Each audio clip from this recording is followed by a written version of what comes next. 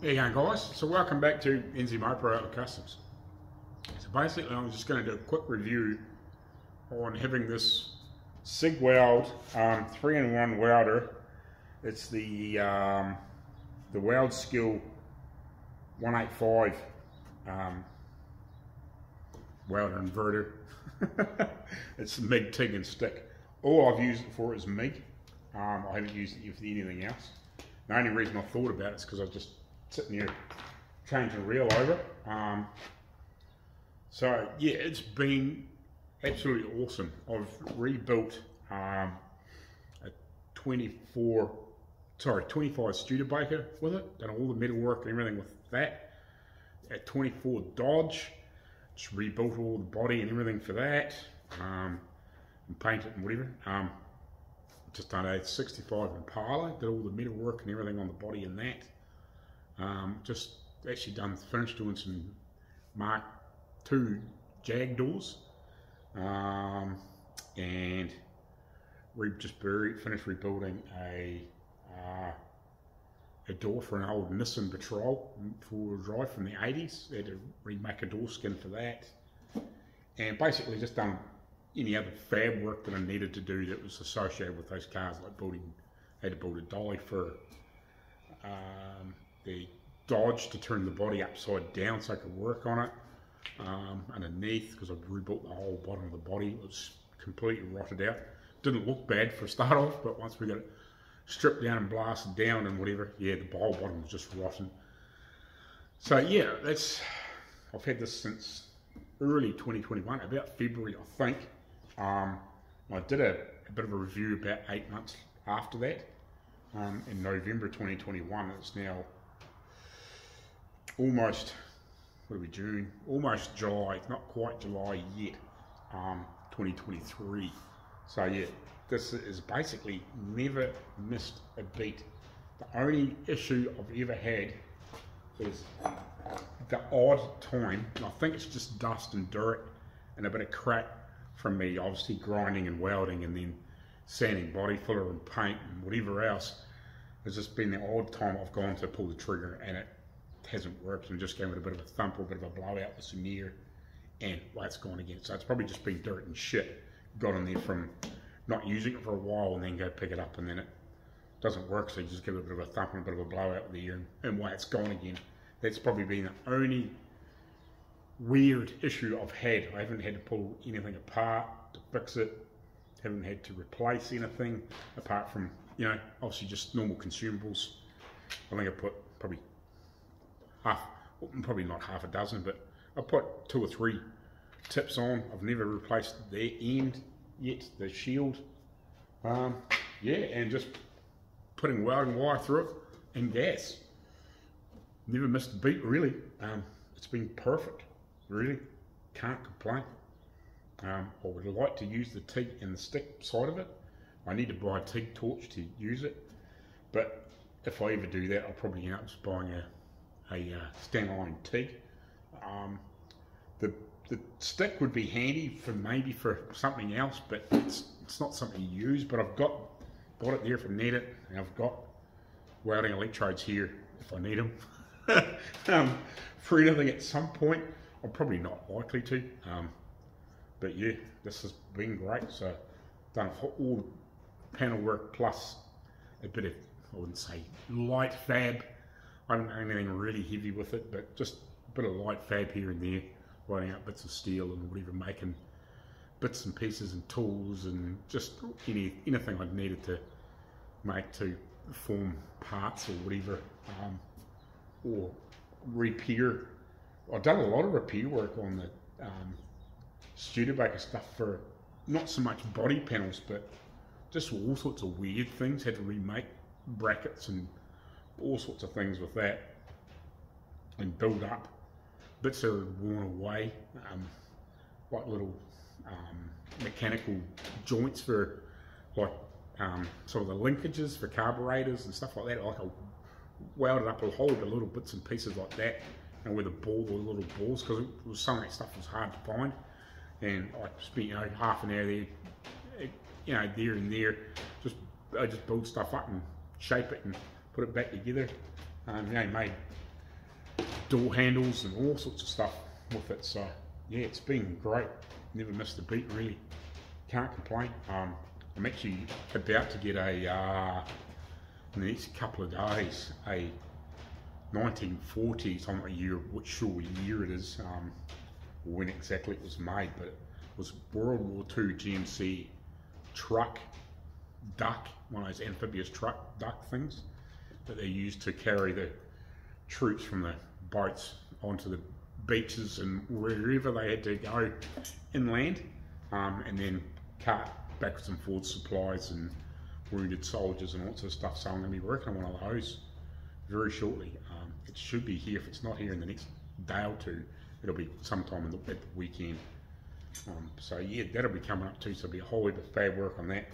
I may end up buying another one, or something else very similar, and I'll probably stick with this brand because I've had no issues with it. It's been great. So it's been 2.5 years of just solid fab and repair work and whatever. You know, there's been odd times where it's been a couple of months and I haven't used it because I've been doing a whole heap of like just body work and paint work and stuff like that. But every now and again you got to drag it out because something, you know, you're putting stuff together and something just doesn't quite fit right or gel right or whatever, or something's just not 100%. So you've had to cut and modify and whatever and put it back together, and you know, and then you mightn't touch it again for you a bit longer. But there's times where I'm just using it every day for months on end, weeks on end. Yeah, so it's great. Can't complain. Cannot complain. So if you want a welder and you're either buying a new one or a second one and you come across one of these 185s, MIG TIG stick, yeah, grab it. If it's in good nick or if it's brand new, yeah, you can't go wrong. It's been great. Easy to set up. You know, easy to set up. Follow the chart in here. I'll bring you around. There's a chart in here. I flicked it back off again because it was too noisy. So there's a chart in here for all your different, like your material thicknesses and your wire thicknesses, and obviously whatever else you're running. So you got your MIG, your lift TIG and your stick, and you just have to read through and follow the instruction, you know, mild steel and whatever stainless and aluminium, and that gives you your wire speed and whatever, and your voltage and whatever, you know, and you can just flip this back on. So that's your voltage and that's your wire speed. That won't work because I haven't got the gas and everything hooked on at the moment, but yeah. So that's your wire speed and your gas and your voltage, and this here is your arc control.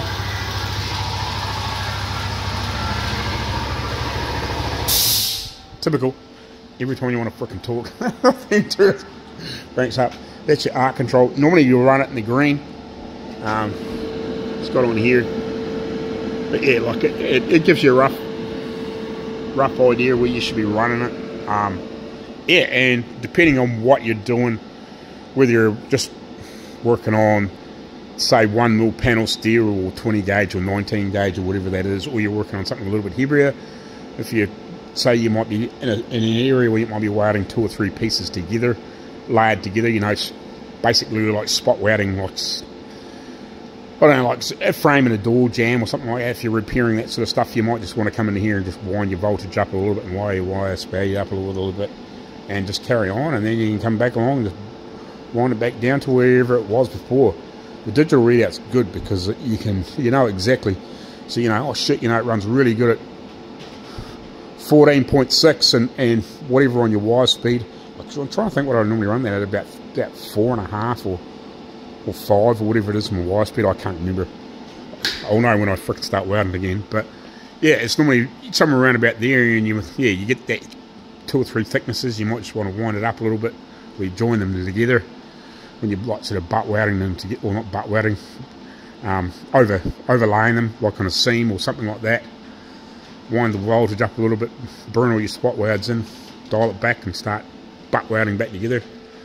So yeah, I probably will possibly end up buying another one. I'm not 100% sure, because I've got, I can't remember if I said it before or not, but I've got a World War II amphibious truck, duck, GMC based truck chassis, 6x6 amphibious boat duck thing. They used them for bringing the troops from the boats in onto shore, and then obviously carting supplies, and then they drive way up into wherever they were fighting, obviously close to drop the supplies off and back with wounded soldiers and whatever. So yeah, I may have to buy another one because I'll be working inside the thing all the time. And if I'm working on other stuff out here, doing fab and metalwork, the last thing I want to be doing is trying to drag a welder from down inside it back out all the time. So I may end up buying another one, and I've got no qualms on buying another one. So this is some of the doors I've just finished doing metalwork on, and obviously I've done all the filler work, and they're in the first stage of prime. I haven't blocked them or anything. But this is some doors I've done. 65 and bar doors. I've rebuilt all the corners and bits and pieces. So yeah, and then did all the fab and metal work on this here, plus a 24 Dodge and the body of 65. So I rebuilt all these guards and fixed brackets and all sorts of stuff for this thing. Like I made all this convertible top with that and these, and fabbed all that stuff up with that. You know, just, it's been great. It's never missed a beat, you know, apart from probably a dirty trigger every now and again, which I had to get a blowout and a wee thump round. It's worked perfectly. So yeah, there'll be a whole heap more fab work and everything coming up. And also, if you're in New Zealand and you're looking for welding gas, go see these guys, Core Gas. These guys are freaking awesome. I get all my welding gas through these guys. Oxygen and acetylene plus MIG gas. So I run a small bottle, which I've got to get refilled, and the big bottle. So I normally run the big bottle all the time from these guys, and when it runs out, I just flick the small bottle on, and yeah, I just give them a call and they just come and swap this one over. So yeah, absolutely awesome Core Gas. Way cheaper than I've found than anybody else around. Obviously priced around, but yeah, get a hold of these guys if you're looking for gas and you're in New Zealand. Ring these guys. But yeah, I cannot say a bad thing about this Cigweld Weld School 185 welder. It's awesome, and I will probably end up with another one shortly, or something very similar. You know, or we'll shop around, see what we get. I've got no qualms buying a different brand, but yeah, this has been great. So far, all I've done is put consumables on it, tips, whatever, wire and gas, and I haven't had to do your thing to it really. It's been great. Anyway, we'll catch you later on. So yeah, 2.5 years, and basically haven't had an issue.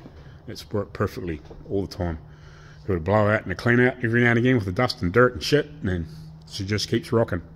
Throw another reel of wire at it and another bottle of gas. So yeah, thanks for watching.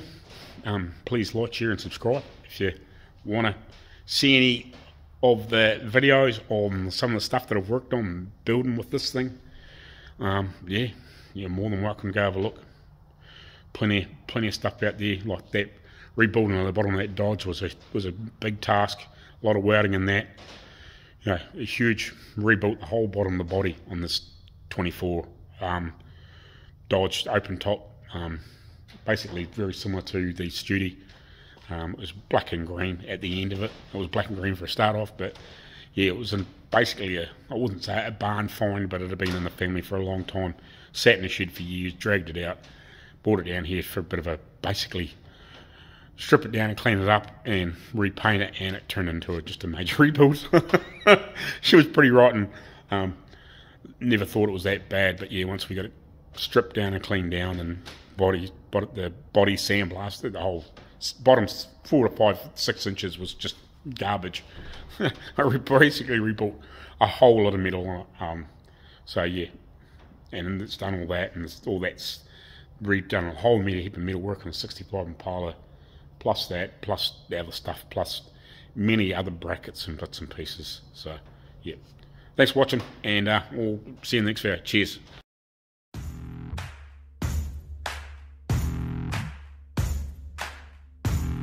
Hey guys, if you need welding gas, go see the boys at Cool Gas. If you're in New Zealand, yep, go see these guys. They'll look after you. Cool Gas, New Zealand.